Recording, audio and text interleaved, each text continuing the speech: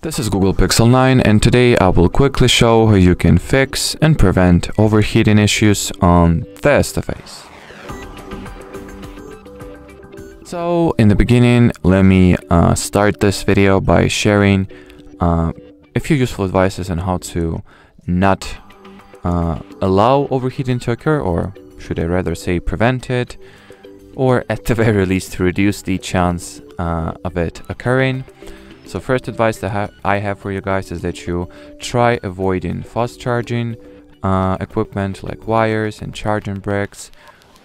Even though this device obviously supports faster charging rates and speeds, if you are constantly or regularly experiencing overheating issues, it is worth sacrificing the convenience of fast charging in the name of, well, reduced device temperatures. And well, just in general, take care of your device's battery, since I would say like 9 out of 10, maybe even 95% of cases, the root cause of overheating lies within the battery itself. Now, another advice how to prevent overheating is to not allow your Google Pixel to be under the effect of direct sunlight, direct sun rays for extended periods of time. I mean, if you need to use your device outdoors or on the street, as we all do, you can absolutely just take it out of your pocket, do something that you were supposed to, and then return it to your bag, or once again, pants pocket or something like that. But just make sure that your Pixel is not exposed for long. It's not exposed to the sunlight for long. And if you have to leave it laying somewhere outdoors for some reason, just make sure that it stays in the shadow.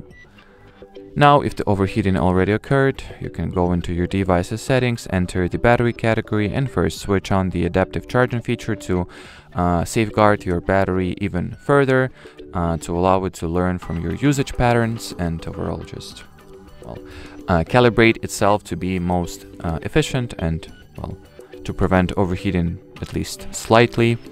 And here also switch on the battery saver to restrict the performance that is available to your device. Hence, the less performance it uses, the less heat it accumulates, the faster it cools. So enroll this option here, and well, as far as this video goes, that'll be it. So should you have any further questions or suggestions perhaps, do not hesitate to use the comment section you'll find below this video. But once again, as for now, thanks for watching, and bye bye.